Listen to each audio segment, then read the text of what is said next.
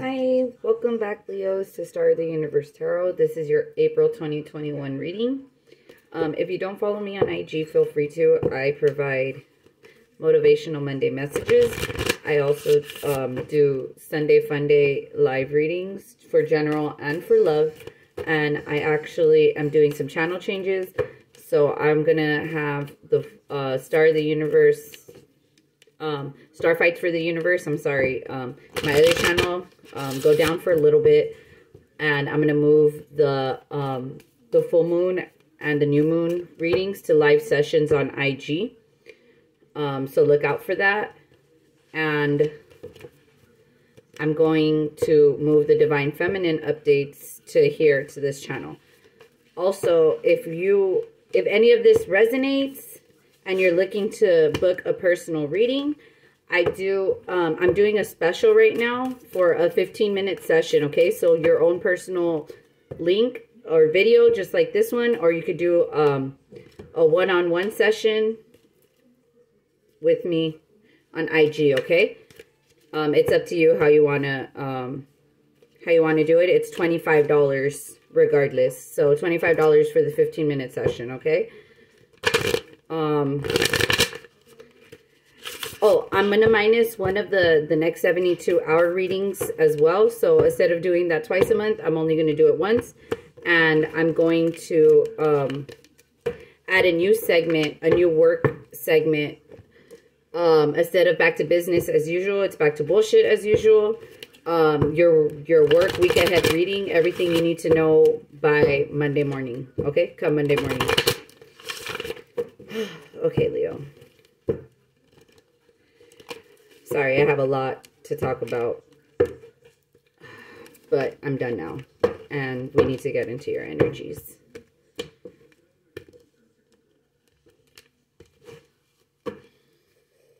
I'm hearing sticky, sticky, sticky. Some of you guys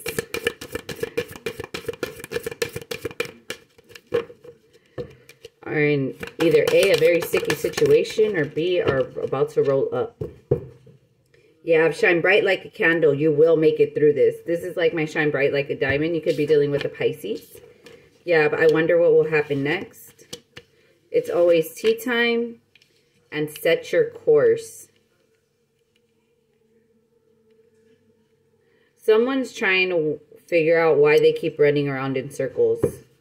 You have align your life under the deck. Someone doesn't know why they can't unbound themselves from a certain person or situation. But it's getting, I want to say tedious, but it's more than tedious. It's not boring. It's annoying. It's annoying at this point. Like the annoying orange.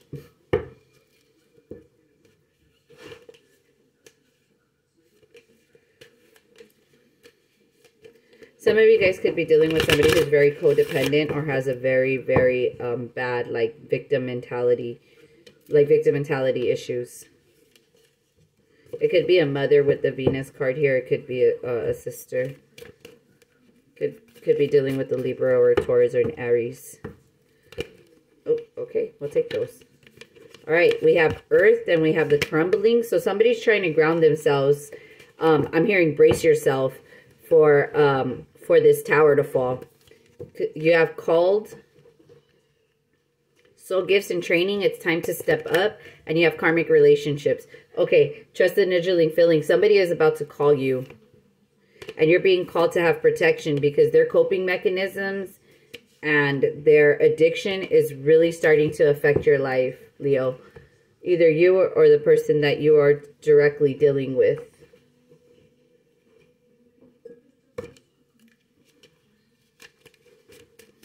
It could be somebody in the home. It could be because Soul Family wanted to come out. So, and then the Empress came out, popped out as well. You have Sisterhood at the bottom of the deck. You could be dealing with a sister.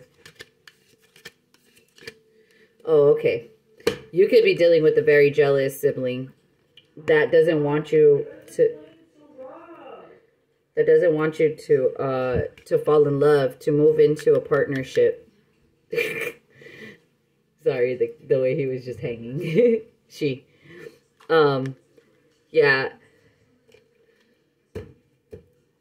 Yeah, with the full card under the deck, they don't want you to take a leap of faith because they feel like you falling in love with someone else and finding your divine partner is going to have you walk away from them with the Eight of Cups. You could be dealing with a water sign. But they feel like they're going to be left in the dust. They'll be left in the dust. Stick by ya. Do you know what Post Malone is? Okay. We have the Four of Cups, the Wheel of Fortune, Leo. That's your energy, and the Judgment card. You could be dealing with the Sagittarius or a water sign again, or a Scorpio. But someone's disappointed because they keep going onto the same. You know what it is? Someone keeps reaching the end of a cycle time and again, and it does not close out. Yeah, because with the Knight of Cups under the deck, this person always comes back with apologies and explanations and gifts and trinkets, and you're starting to notice that this is a very deceptive energy. And with the Emperor card here, you could be dealing with a Taurus or an Aries, but this person's deceptive qualities is starting to outshine their gifts. That's what I'm hearing. Outshine their gifts. So any trinkets, any little like little love gestures that they're trying to give you, it's not really worth anything. With the Two of Swords under the deck, you could be dealing with the Libra, but you're at a crosswords. Oh, some of you like my like crossword puzzles. You're at a crossroads right now, not knowing how to maneuver this situation.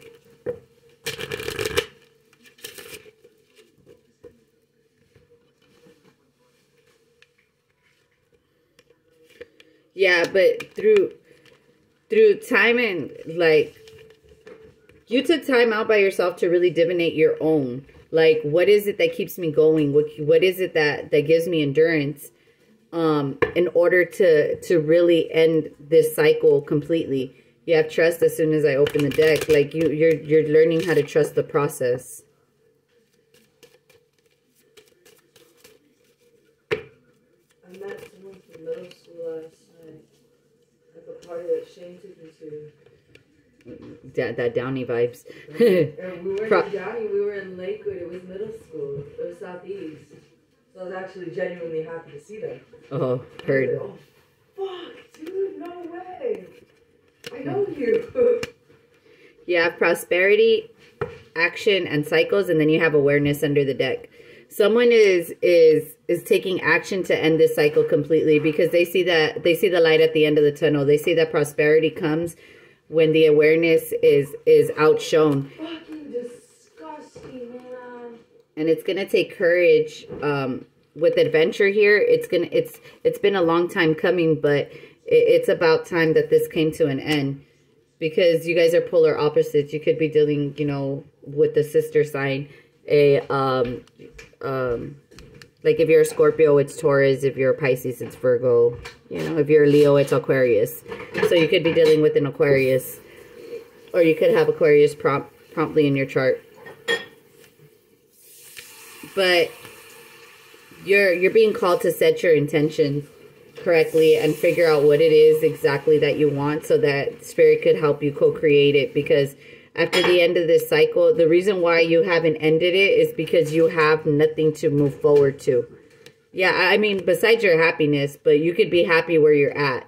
That's what they're saying. You could be happy where you're at and try to steer your intentions in a way where you know what you're going to do next. I'm hearing big picture thinking, and I'm hearing dream big. So whatever it is that you thought that you were going to move forward to, you're not dreaming big enough, or you're not thinking big enough. And that's why Spirit still has you like in this incubator period, trying to figure out what to do with you. But they're trying to co-create with you at the same time. So it's up to you how you want to move, make your next moves, and how you want to set your intentions and how you're going to end this cycle. All right, Leo, that's what I have for you. Don't forget to check out the mid-month check-ins and follow me on IG. Okay, bye.